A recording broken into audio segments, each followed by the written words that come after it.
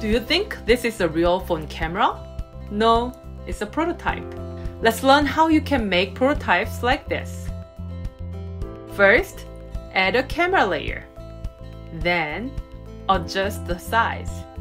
The camera hasn't yet been opened. If you want to turn it on as soon as you open the prototype, go to the right-hand panel and check the auto start box. Done! Now let's send the prototype to ProtoPie player for review. Using your camera for interactions has never been easier. To make more interactions, such as taking a picture or switching camera, you need to change the camera response. Select the camera layer as the object of this camera response. If you want to take a picture, click on the stop action. If you click start, you can turn on the current camera or switch between the front and the rear camera. Now, let's make a real prototype together using your camera.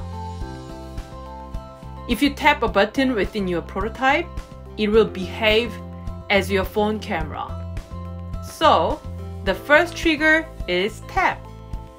Then, we need to add a camera as a response. As we explained this before, we needed to select the stop action to take a picture. For the second trigger, let's choose tap with the object being this circular arrow.